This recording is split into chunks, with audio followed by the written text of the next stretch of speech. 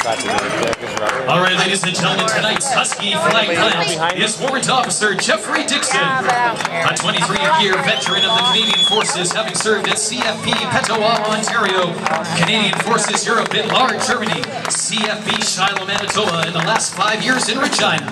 His service includes 6 tours of duty overseas, including with the UN to Cyprus, 4 to the former Republic of Yugoslavia, Bosnia, and on Task Force Orion on Operation Enduring Freedom in 2006 to Afghanistan.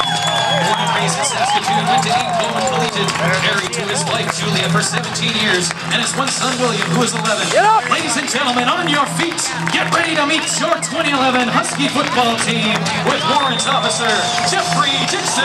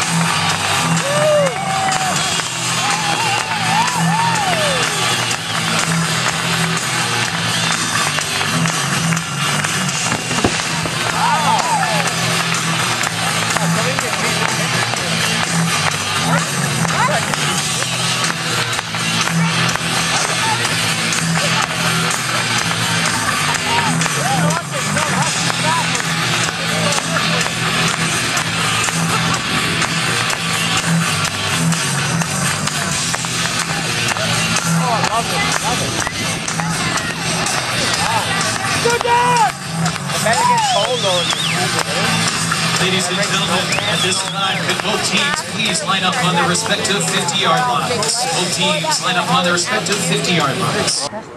Ladies and gentlemen, at this time, please bow your head as we take this time to respect, reflect, and remember all Canadians who have made the ultimate sacrifice in the service of Canada. May their sacrifice never be forgotten. At this time, let's pay our respects with a moment of silence.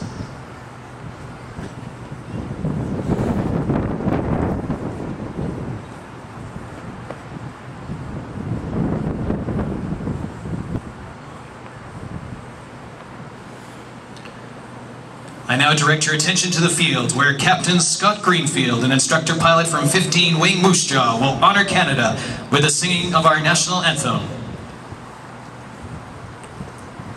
Oh, Canada, our home and native land, true patriot love, in all thy sons' command, with glowing hearts we see thee rise, the true north, strong and free, from far and wide. Oh, Canada, we stand on guard for thee. God, keep our land glorious and free. Oh, Canada, we stand on guard for thee. Oh, Canada, we stand on guard for thee. Thank you, Captain Scott Greenfield. Of our country in World War II, and so the raising of the Canadian Forces flag, a special meeting to our program. Harold Bud Reber, James McLeod, John Quinlan, Henry Richardson, and George Tooth. All right, fans, let's play some football. And actually quit here. That's quit. No, it did before when you were up there. Well, Jelani's taking this one. Run it in! Run it in! Oh, look at him!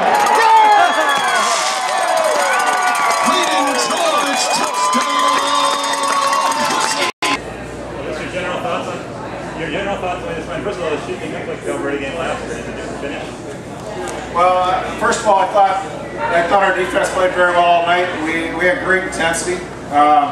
There's no doubt we caught Alberta with a very young football team. They had a couple of linemen hurt before they got here, and you know, we kind of took it to them along the line of scrimmage on the defensive side of the ball all night. But I think our special teams were good again, other than the bad snap. We had to kick the ball better, but we certainly covered well. We got a couple big returns, so we made some big plays. Offensively, it wasn't pretty. We got the ball down the field, but I think more than anything, we got to protect the football and not turn it over that many times. Did you think at all about the fourth quarter last year when you were going into the fourth quarter today? No. We talked a little bit about it at halftime, and really that's about the first time we mentioned it. But we did say, you know, we've been here before, and you know, again, I don't think it was an issue. We had great intensity when we went out. They made a play and stripped the ball from Rory, but that's one of those cases where we got to protect it, and punt it away, and live to fight another day. What's your impression of the play of the quarterbacks? Well, again, it's a work in progress.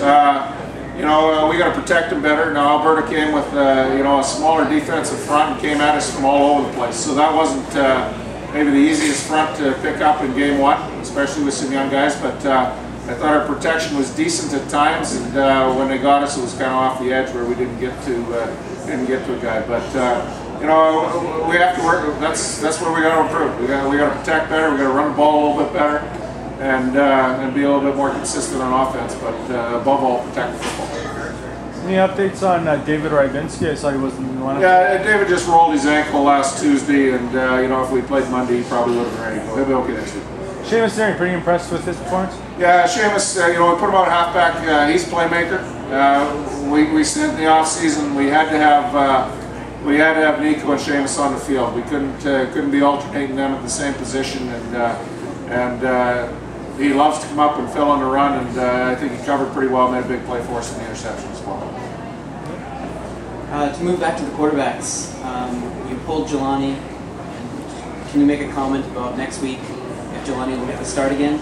Well, you know, I imagine he will. You know, he didn't do a bad job for us, other than again we put the ball on the ground a couple of times. But we wanted to make sure we got Trent some meaningful minutes tonight. For sure, because we are going to need them both, and we know there's going to be some ups and downs over the course of the year. And sometimes you're going to have to come out and just settle down and take a look at things from the sidelines. But you know, Jelani made some plays. That's what he's going to do. It's he's going to run around and escape and throw it downfield. What he can't do is he can't throw that one over the middle. I said that one's got to go on the track, and we'll punt it away. Good. Oh yeah, he's got a great arm. We just have to, again, protect better and get him recognizing some things. But you know, they did a good job of covering us. They hit us with some coverage that we maybe didn't expect or certainly hadn't worked against either. And that's what you get in game one with a new defensive coordinator. We'll look at the film and be ready for that kind of stuff. We said about 3 minutes into the game, we wished there was 3 or 4 things that we had in to attack that coverage, and we just hadn't got it in yet. Thanks, PT. All right, Luke, take us through that 62-yard punt return for a touchdown. Well, it's the same old. Anytime we score, it's just 12 guys working hard.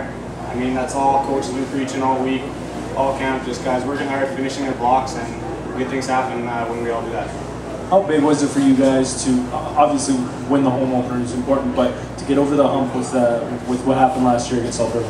I definitely think it's great for us to kind of show that we can beat these guys. Maybe split last year, we beat them once and they beat us. So just and that home opener too is huge for us. So kind of officially put last year in the past now for good. Yeah, for sure. I think that's over and done with. And I think even coming into the game, we kind of just said, you know, that's done with already. We got to go and play this season. The offense was dead in the third quarter. How important do you think that 62-yard return was in terms of keeping last year's demons away from the team? You know what?